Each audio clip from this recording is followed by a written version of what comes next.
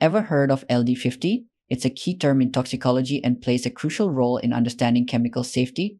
Let's break it down. LD stands for lethal dose. It's the amount of a substance that causes the death of 50% of a test population, usually animals, within a specific time.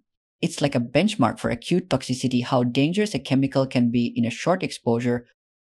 Why is LD50 important? LD50 is essential for toxicologists and researchers. It helps assess the short-term poisoning potential of substances, like consider the chemical hydrogen peroxide. This knowledge is crucial for creating safety guidelines and understanding risks, especially in environments like hospitals, where exposure can happen. How is LD50 measured? The LD50 value is expressed in milligrams of substance per kilogram of body weight mg/kg. This allows comparisons across species and substances.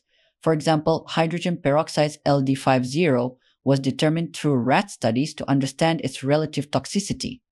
Administration methods. LD50 testing considers how the substance enters the body. It could be oral, subcutaneous, or intravenous. The method affects how quickly and severely the substance impacts the organism. LD50 in risk assessment. Finally, LD50 is a cornerstone for risk assessment. It helps set exposure limits and guidelines for safe chemical handling. In emergencies, it informs response procedures to accidental exposure, especially in high-risk areas like hospitals. Don't miss out on valuable insights and resources. Like and subscribe to our channel for more in-depth content.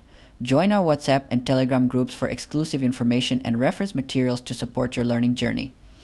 The link is in the description. Thank you.